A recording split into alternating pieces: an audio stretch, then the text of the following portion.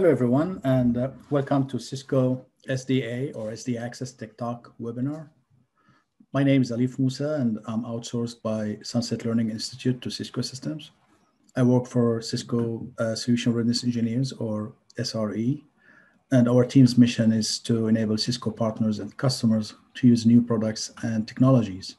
And to do that, we host and develop lab contents and conduct boot camps, tech talks, and hands-on lab sessions. Today, we're going to introduce you to Cisco SD Access or software-defined access.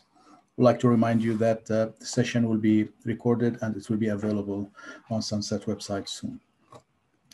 For the people who joined us yesterday in our tech talk about DNA Center, we talked about Cisco DNA as a controller, and we had some use cases, how to use DNA Center to manage our network. Today, we're going a little bit deeper, and we'll talk about Cisco SD Access, or what we call it, SD Fabric.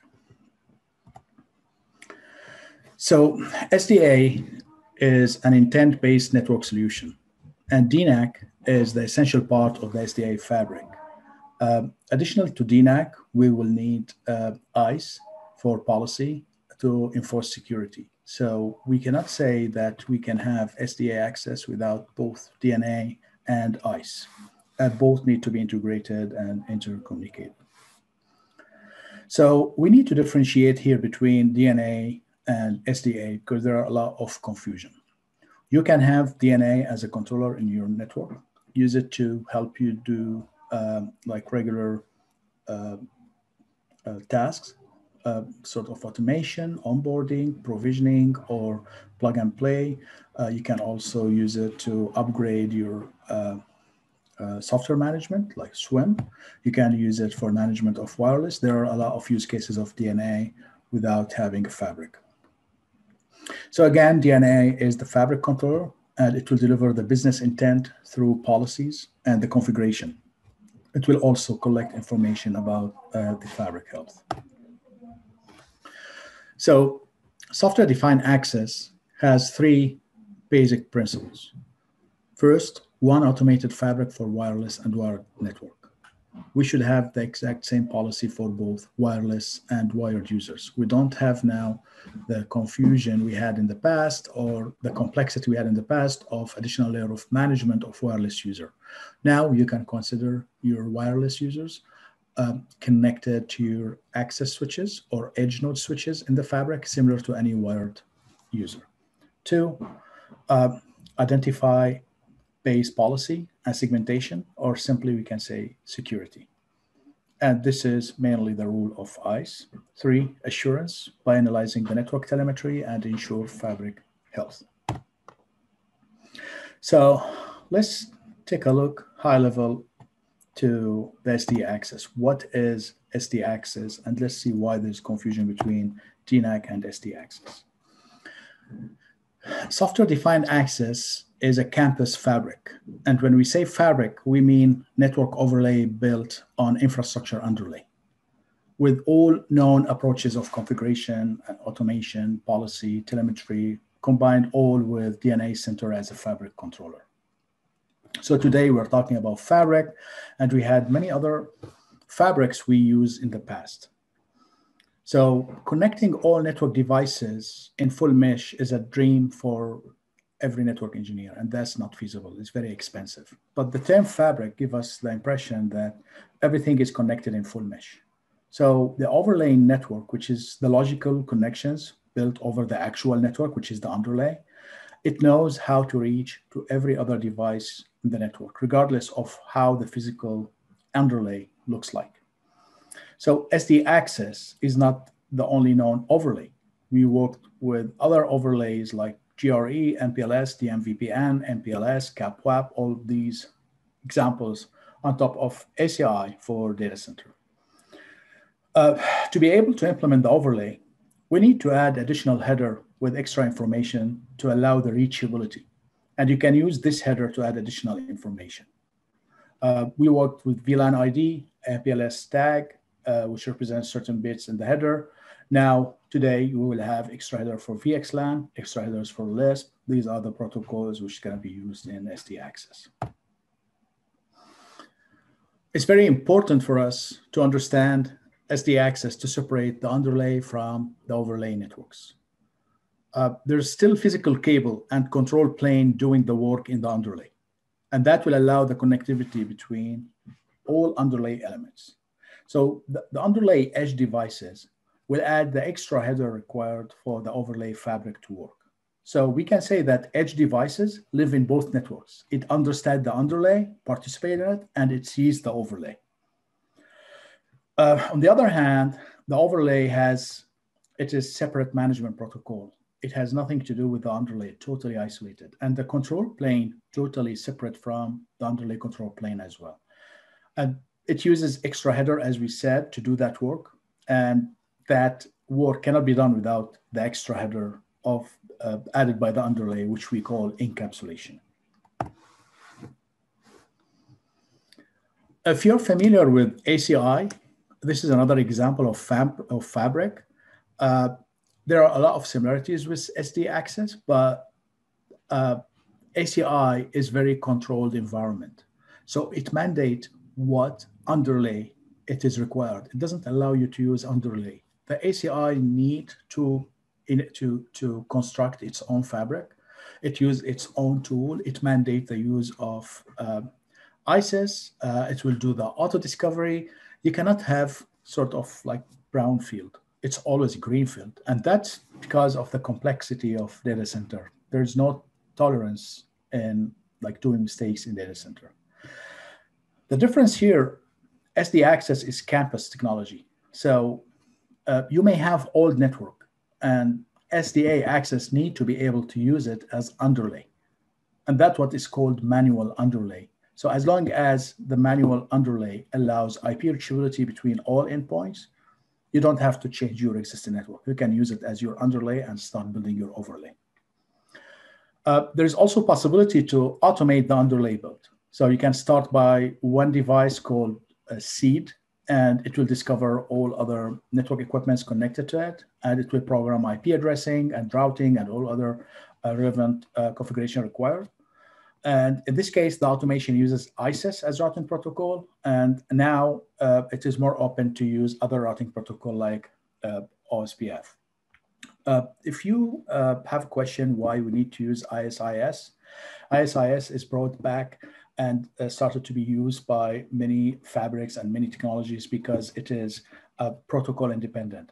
It's able to carry different protocols, and it can start the work independent of IP addressing, and that make it ideal for automated tasks. So you don't have to go and enter IP configuration to establish connectivity between devices. They can discover each other, they can establish communication, and that will help the controller to collect information about these devices.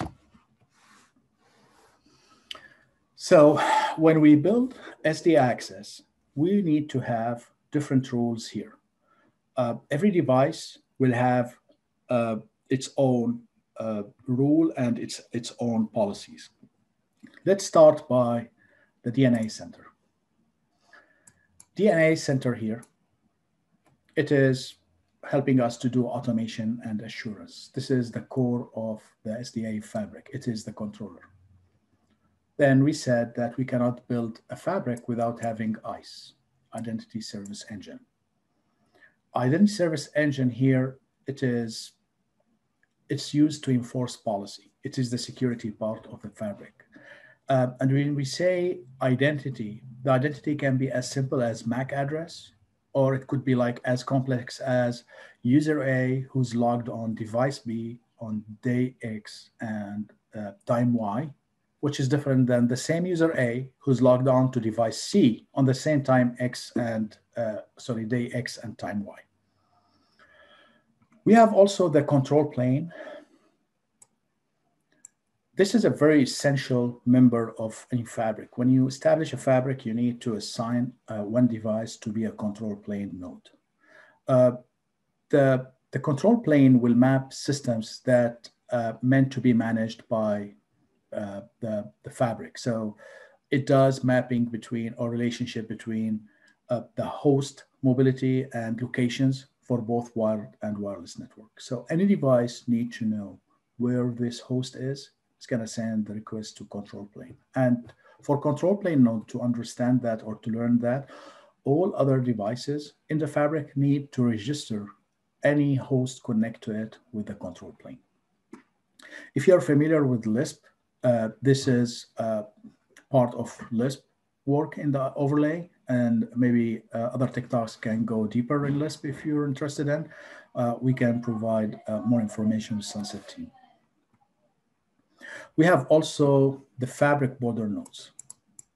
Fabric border nodes allow SDA fabric to communicate with non-fabric traditional network. So when you create your fabric, you don't have to move everything immediately. You create your fabric, start migrating devices, but these devices will be able to communicate with non-fabric devices through the border nodes.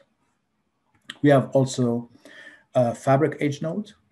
The fabric edge node here is connected directly to the host or the endpoint, and that includes the fabric wireless access point. So consider this as your access switches.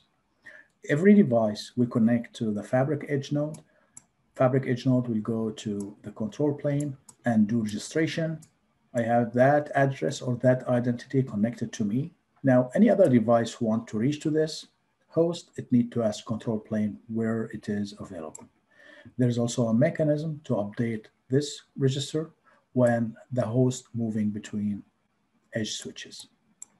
So you don't need to change IP addressing when devices are moving or mobilizing in your network. We have also the fabric wireless controller, or we connected, or we call it fabric enabled wireless controller. It connects the fabric access points and wireless endpoints to the SD access fabric. The controller will inform the control plane nodes about the endpoints, locations, and information. So any host connecting to access point and wireless controller will be registered by wireless controller to the control plane. But the connection here between host will not go through the controller. The connection will go through the switches. We know that access points will be connected to the access switches, or what we say here, fabric edge nodes. So we will have now two types of CAPWAP tunnels.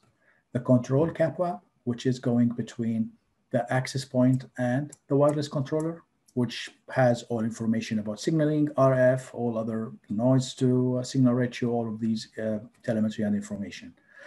The end user data is going to be terminated at the edge switch here. So we have data CAPWAP, which will be terminated between the access point and the edge switch. So the traffic here from the user will never go to the wireless controller again. And this is where we say that a single policy will be applied to both wired and wireless users, because both of them, the communication of both of these hosts will be terminated at the access point, at the access switch or the fabric edge nodes. And at this time, we can apply the same policy and we can say that they are treated equal. They are not different anymore. We have also the intermediate nodes here. These intermediate nodes shouldn't be part of the fabric. These just allow interconnectivity between devices. You don't have to give them any rule. For example, these are core switches or distribution switches, which allow IS or OSPF and allow connectivity between these devices. You don't have to join it to the fabric. You don't have to allow any rule on it. It's just sitting in the background and it's part of the underlay. But without them, fabric won't work. And if you ask me a question, why? Because underlay won't work behind them, and there is no connectivity between these devices. So if they can't see each other, then the fabric is broken. So let's look at rules and platforms. Which platforms can be used on these different rules? We start by control plane node. The control plane node will have a host tracking database that maps endpoint IDs and the current location.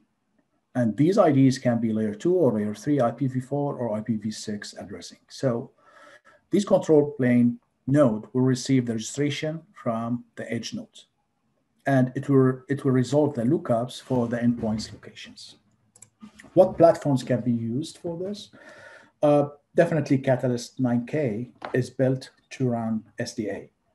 In Cat 9K, most of the platforms can act as a control node.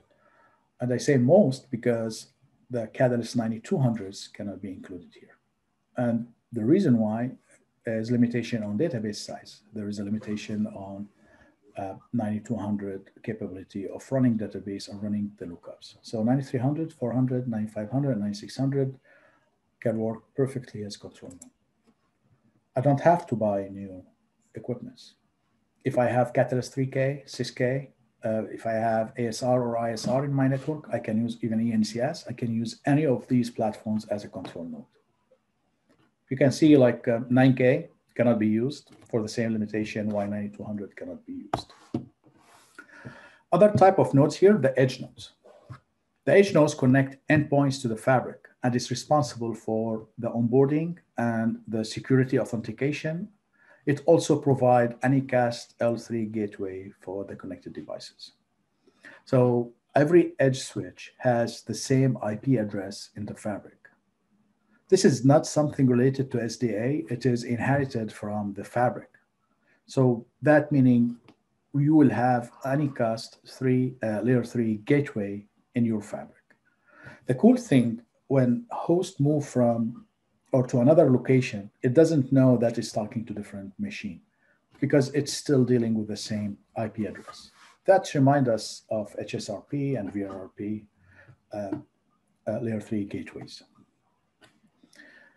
Cat 9K, all of them, including 9200, are capable of being edge node. They act as access switches here. But you need to consider a limitation on 9200. On 9200, if you buy the 9200, there's limitation on the number of VRFs. So it can act as edge nodes, but with I think 2 or 3 maximum number of VRFs.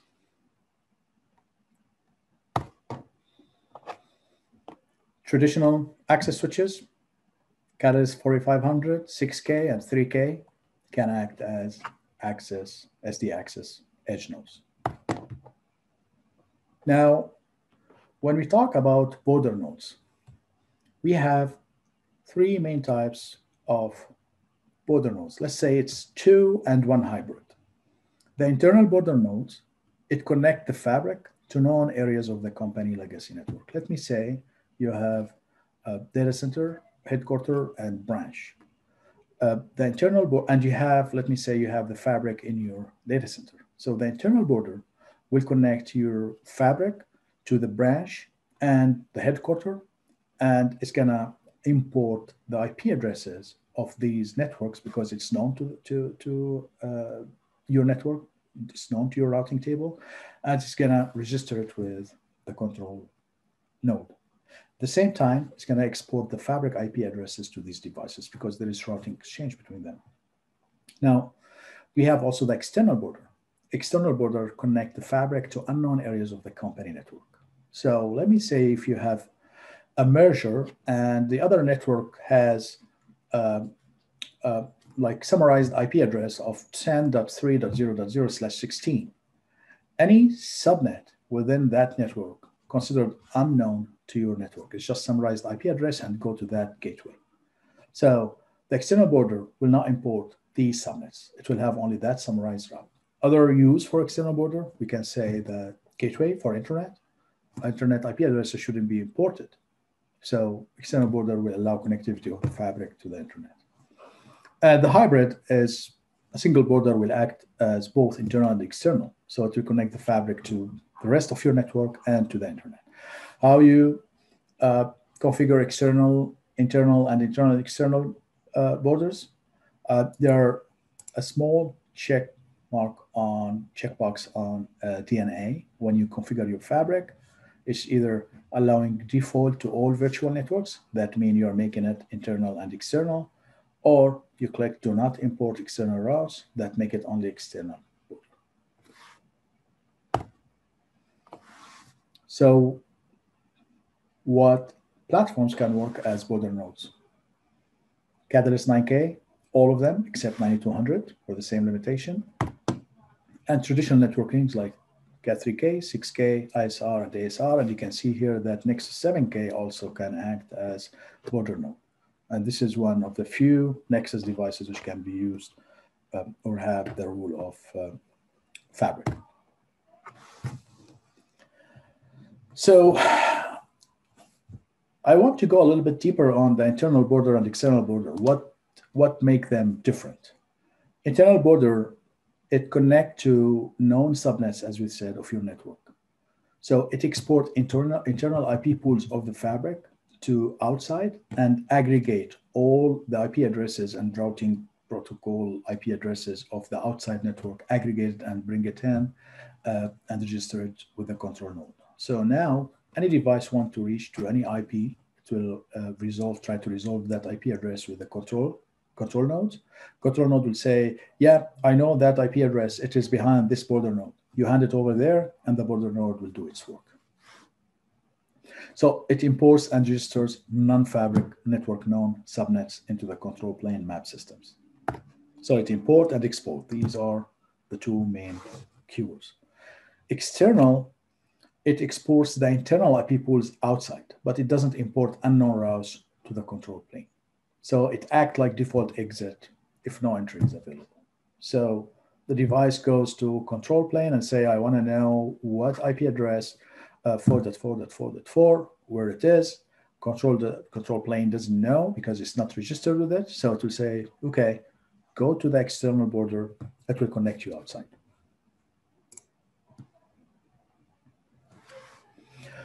Fabric-enabled wireless controller here, a little bit more in depth on the CAPWAP, the two types of CAPWAP we have. The wireless controller here will be integrated into the fabric to allow SD access wireless clients and connect them to the fabric border. So there are two types of CAPWAP, as we said. Control CAPWAP, which will manage the access points, and we have the data CAPWAP, which will manage the data like carried from endpoints. The control CAPWAP here will be terminated at the wireless controller, direct from the access point to the wireless controller, as we see. So this is like typical wireless controller. We don't have to apply any policies in the fabric to the control CAPWAP. This is something between access points and wireless controller. I don't have to interfere. Now, data plane is going to terminate at the edge node here. So the access point will create data plane CAPWAP to the edge node here, and that make any connection to any wireless customer here treated similar to any other wired connection. So I don't have that difference. So any policy I apply here to clients, it will go on both wired and wireless.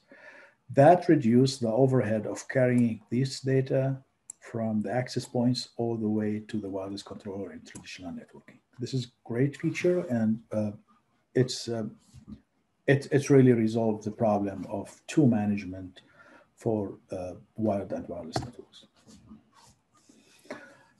The support of wireless SDA fabric, both new and old access points and controllers support that SDA. We have the Catalyst 9800 wireless controllers, and we have the Catalyst 9100 access points. They're both supported. Also, we have the AirOS wireless controller and access points supported.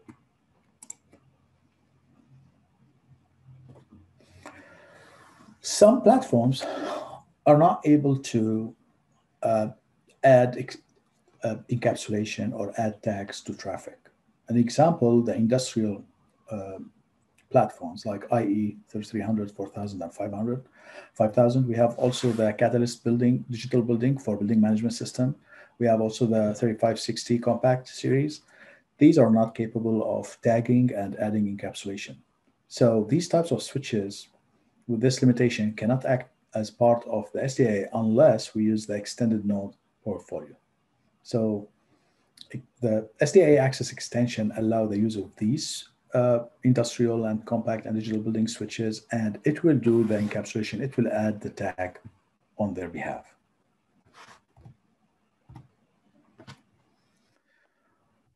Quick look at the fabric construct here.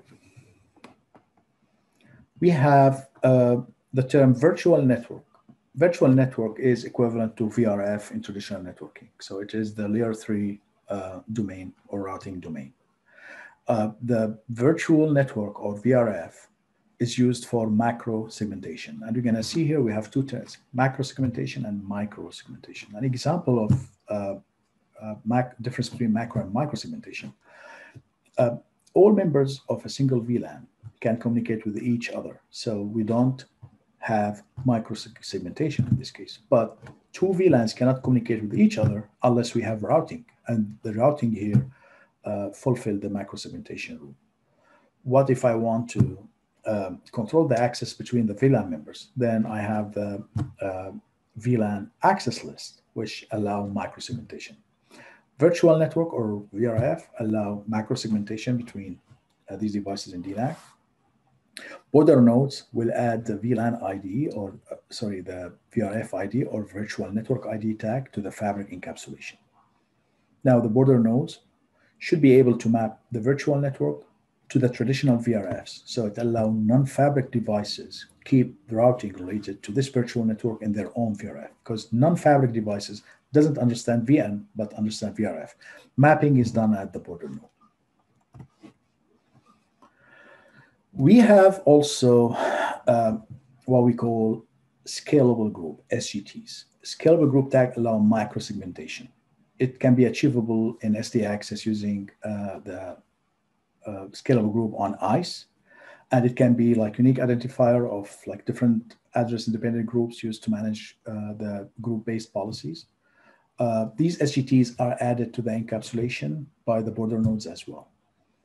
The SGTs will be added to VNID as additional bits to the header, and that will allow what we call micro-segmentation. So now we have two terms, micro-segmentation and micro. Macro-segmentation is allowed by VN or VRF. Micro-segmentation is allowed by SGTs. How we can apply policies using SGTs? We can build what we call scalable group ACLs or SG ACLs. We have also another name for VLAN here. We call it host pool, or it can represent the interface SVI if you look at its configuration from a traditional perspective. The edge node's responsibility is to map the endpoint IDs, which are connected to the SVI per VN or VRF. So host pools can be assigned statically or can be like by port. I just configure this port as part of that host pool, or can be dynamically using host authentication like ICE. When it does authentication, it's assigned to a certain host pool or like VLAN in traditional networking. We talked about Anycast gateway. The Anycast gateway provide a single layer 3 gateway for IP endpoints. It's similar to HSRP and VRP in traditional networking. They use shared virtual IP and virtual MAC address. That's why we said that the endpoint doesn't know if it's talking to different device when it mobilizes in your network. Wherever it goes, it will hold the same IP address and it will talk to the same gateway. So this will allow us to use switch subnets. So IP subnets can be switched over the overlay. So a VLAN is not longer needed to connect two hosts. You don't need to keep two hosts in the same proximity in the same VLAN to allow communication. That's traditional network, Tim. We still need to support applications which has only layer 2 broadcast and layer 2 connectivity. So we need to have a layer 2 overlay. SDA access provide that layer 2 overlay and support these applications using what we call multicast underlay groups.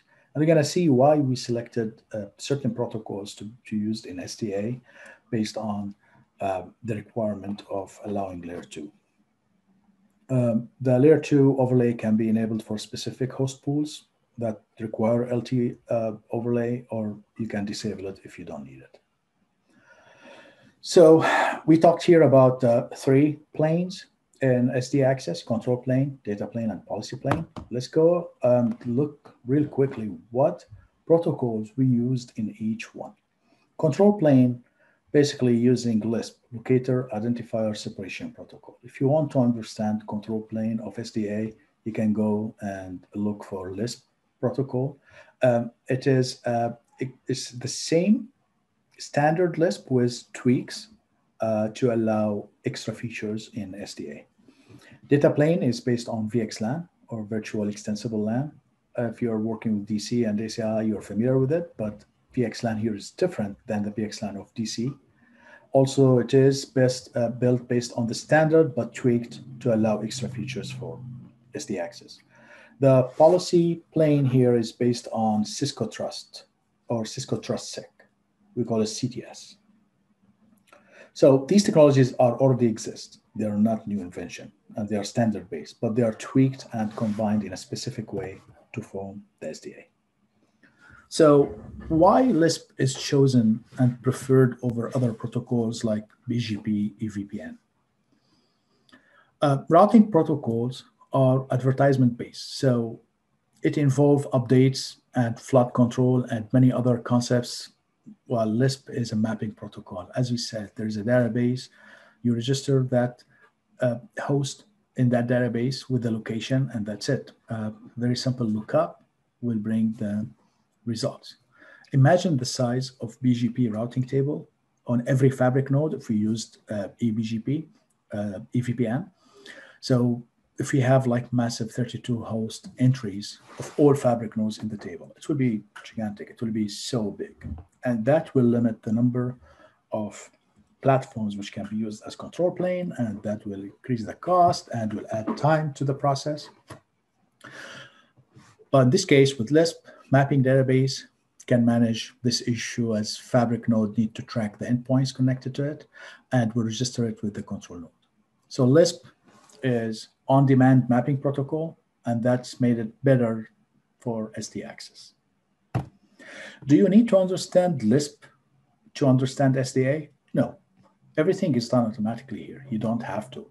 But if you go in details of Lisp, you understand it, you can use Lisp command to go to any router and do troubleshooting and verification. So additional knowledge will give you a lot of capabilities, will give you better understanding, will allow you to play like a master.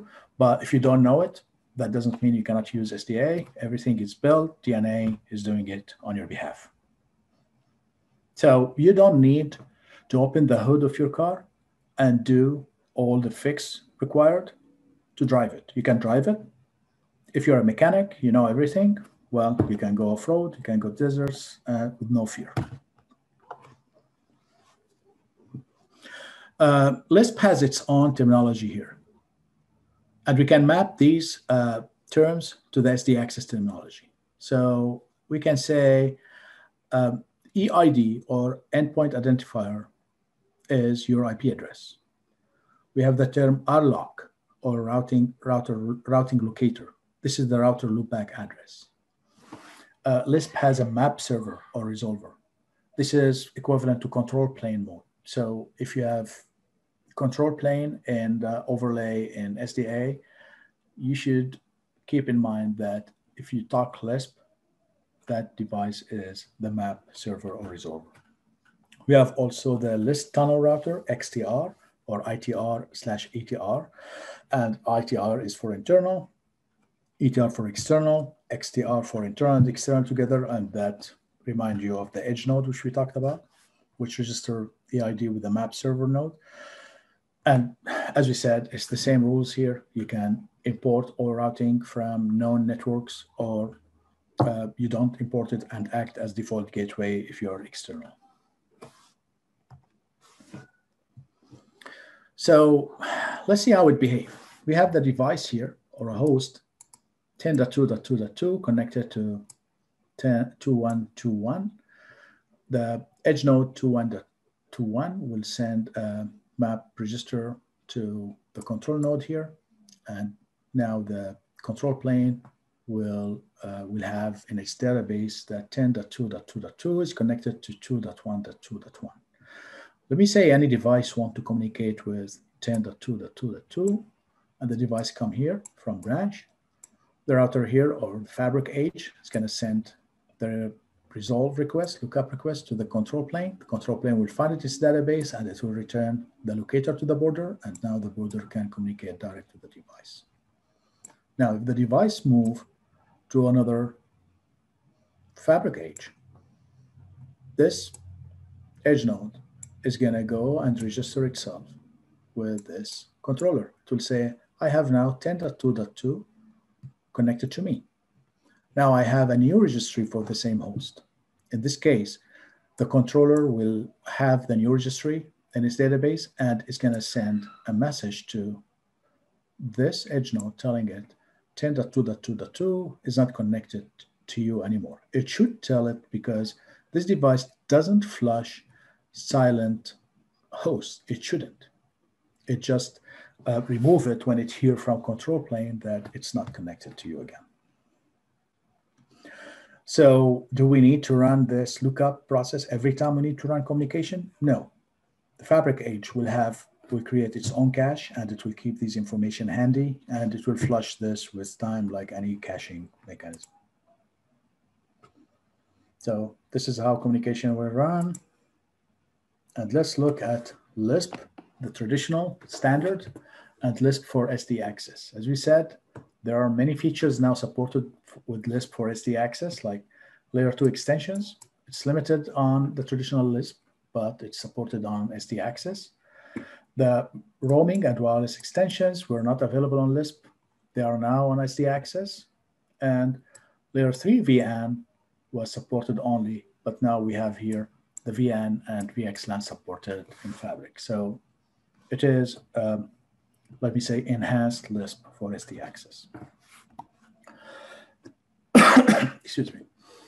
SD access data plane. The data plane here using VXLAN. So you can see the original Ethernet and IP headers in the original packet in this case here. Let me say, I want to use Lisp for data plane. Can I use Lisp for data plane? Lisp will strip the Ethernet header from this packet and will add its own Lisp and its own header. In this case, that make the data plane good enough for layer 3, but not good at all for layer 2. That's why VXLAN is used in this case. VXLAN keep the Ethernet, and that allow Ethernet or layer 2 and layer 3 support for the network. Another reason for selecting VXLAN, you can see here the original packet header in blue that include layer 2 and layer 3 headers. Layer 4 UDP header will have a specific port in the destination, which will help the system to identify the packet as a VXLAN packet. So at this point, the system can identify the VNID and SGTs and other VXLAN tags. Excuse me for 1 minute.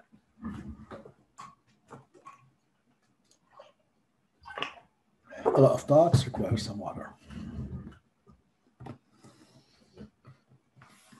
So a quick comparison here between VXLAN standard and VXLAN used for SD access. The standard doesn't support SGTs. We have it here supported in SDA, and wireless and layer 2 extension were not supported. Now it's supported in SD access. The policy is enforced using SGTs, as we said. So the ability of VXLAN to carry the VRF and the SGTs allow the enforcement of address dependent policies by the edge nodes. I don't have to look to the address to allow or deny. I look to the SGT or VRF and apply the logic. The virtual networks do not naturally talk to each other. So they are isolated virtual routing and forwarding tables, and that's why they allow what we say macro segmentation. Now, communication inside the VM is allowed by default. So to control the access within the VM or VRFs, we need to use the scalable group policies here, which we call it micro segmentation. Now I can do security, access control, quality of service, policy-based routing, span, and other things based on the tag. It is address independent. Even if it moves wherever it is, the address changed, I don't care. It has that tag, and that tag is for me what I use for policy. The tag can be assigned to the port statically. So I can say switch 3, port 21 has this SGT, or it can be dynamically assigned through the integration with ICE. So user A logged into device B at time X, give him this SGT.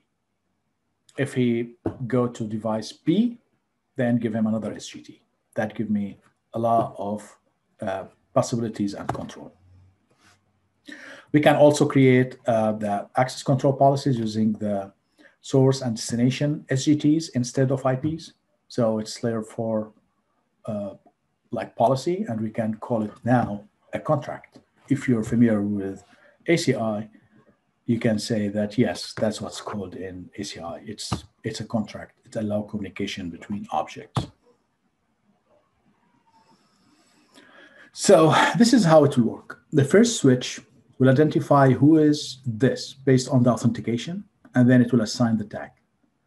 Now the switch will encapsulate the traffic. Traffic will be carried over to the destination edge node, and the destination edge node will decapsulate it. Once the destination node identifies the group tag, now it can enforce the policy because it is known for it. Traditional Cisco TrustSec here, different than SD Access. As we said, SD Access enhanced all of these protocols. So VN integration was not supported. QoS was not supported. Traffic copy policy or span was not supported. Now all supported. And also, it is now end-to-end with SDA, but TrustSec was hop by hop. So a lot of improvements here. We're too close to the end of our session, so I need to go real quick here to see what type of sites I can have. This is an example of single site topology for SD Access. I created a fabric and added every device to that fabric. So you can see here, this is the line which defined my fabric. This is not the best design, but this is what we had before we get the multi-site infrastructure. So all sites and buildings interconnected by Metro Ethernet connection in this case, and they're a member of the same fabric.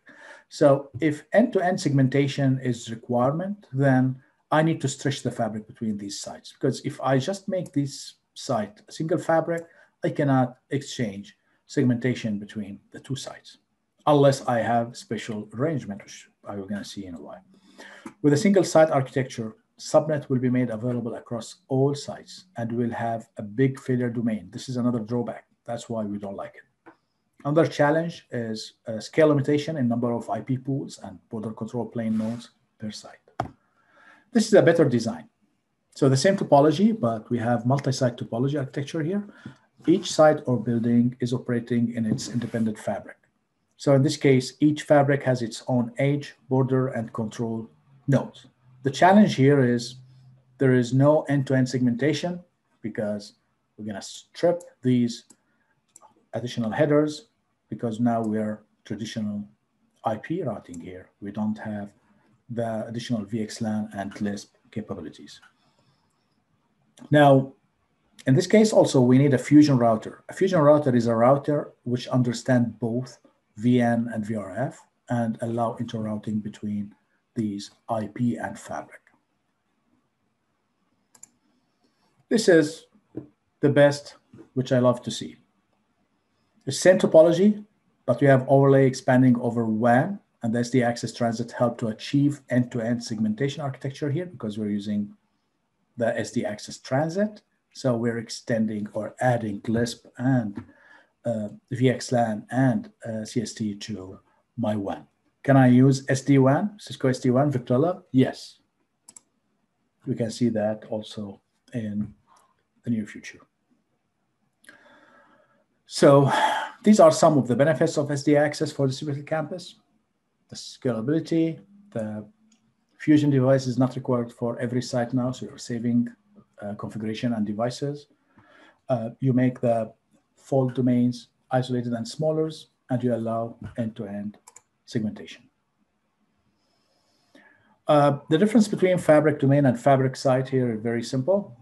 Fabric domain is multiple fabric sites interconnected to each other, and they're connected using a transit network. And we're going to see that we have two transit network. We have regular IP transit network, and we have SD transit in a while. If you have, we have different flavor of DNA. These are different, the three types of hardware, L and X large, regular L and X large. And these are the limitation of each of these hardware when used in SD access. Also, there's latency requirements. The round trip time between the fabric nodes, regardless of what type of transit connecting these devices, Metro Ethernet, SD-WAN, DSL, whatever, there's a minimum requirement of latency between ICE and DNAC, 200 RTT should not be broken. Between edge and DNAC, 100 millisecond RTT. Between, let me say, border and ICE, 100 millisecond. Control and wireless controller to the DNAC should be 100 milliseconds. So these are the requirements. If you break it, it's going to affect the performance and you get unexpected results. Transit types.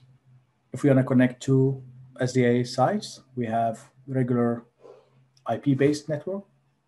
We have the SD access transit, which extend the fabric to the WAN, and we have the Cisco SD-WAN transit. In short, the SD access transit uses the native SD access encapsulation for multiple fabric site. And the key consideration here for distributed campus is use SD access transit in like high bandwidth, low latency, and support of jumbo packets on the WAN. So basically, you're just extending your SD access to the WAN. Lisp, VXLAN, CST are going there. They are not stripped off at the WAN edge. Now, if you don't have the SD access, we need WAN intelligence in this case, like we need traffic steering, policy-based routing, we need optimization, encryption services, whatever. So this is where we need to use the IP-based transit, and that would be a good option to consider, but we need to consider here that when you use IP-based transit, we're stripping Lisp, VXLAN, and CST headers. So there should be a way to transfer these information between sites. Best of both here, you have WAN intelligence as a requirements and SLA-based routing, and you have MPLS and internet connectivity with higher latency, then SD-WAN is your option. So you can use SD-WAN here as a transit between and segmentation, but between the two SD access sites, and you can allow SD access segmentation and policy similar to regular SD access transit. I hope that was not too heavy. There's not much time to talk about SD access. We can talk more, but if you have any questions, I'm ready to take questions now before we move to a real quick demo. The key take here is difference between DNA and SDA. You don't have to have SDA now. You can get the DNA, use it for traditional management, to just as a controller, as an NMI, and with future, you can create your SDA and start testing it. If you like it, then you can migrate to it. Any questions? So let me connect to DNA Center real quick. I don't have the time to present SD access in full, but maybe I'll have time to show you one fabric and see how we can make it closer to our mind.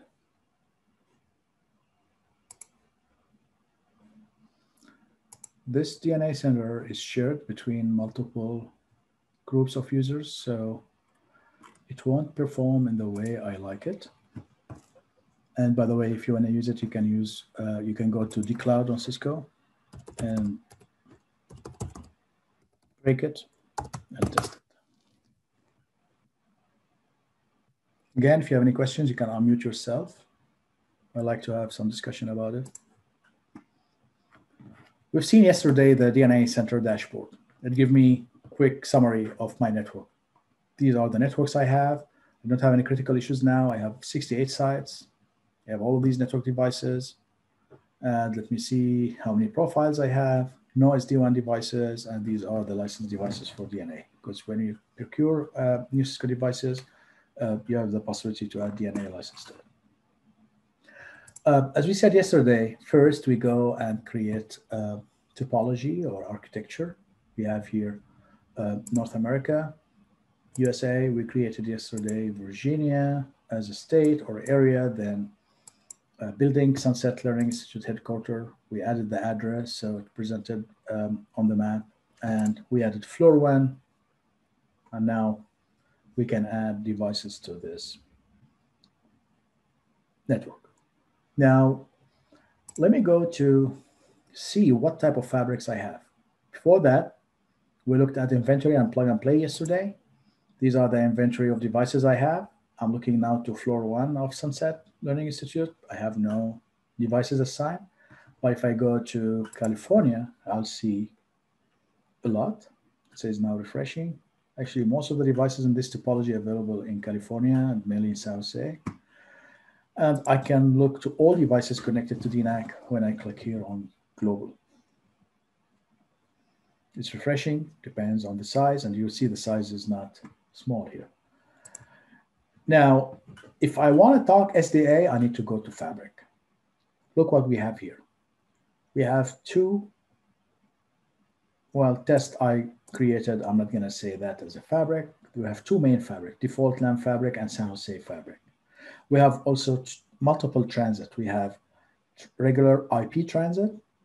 We have SDA transit and another regular IP transit. Let's take a look at this fabric in San Jose. In this fabric, we have these multiple sites. Let me look at San Jose 01.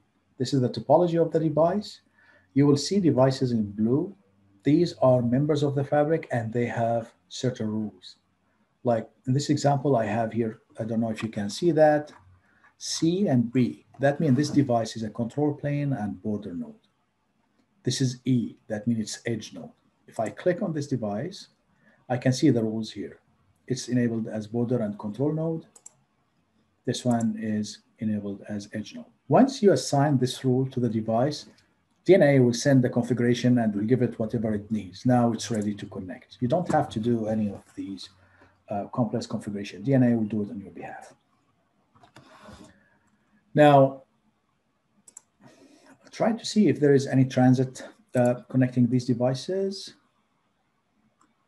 Yep. So you can see here that these devices are connected to one edge, to the internet, and we cannot remove it because there is a transit map server selected.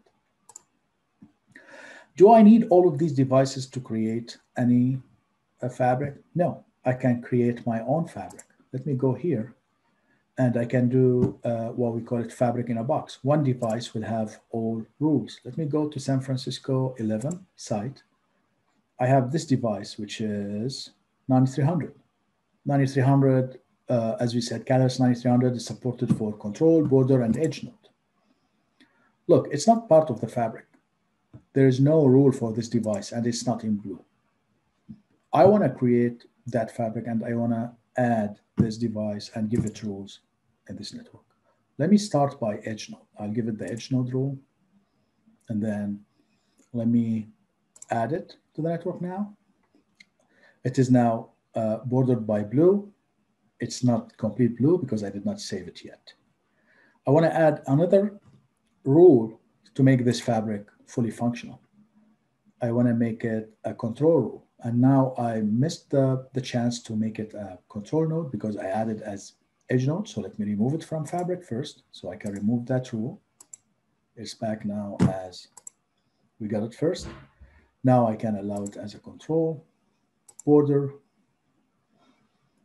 Let me do the edge node first. Edge node, if you want to make it embedded wireless, you can do that. And then I want to make it as border. When you configure it as border, there should be a BGP peering. There should be communication with the non-SD access fabric. So you need here to configure what is your AS number, depend on your design, this number here.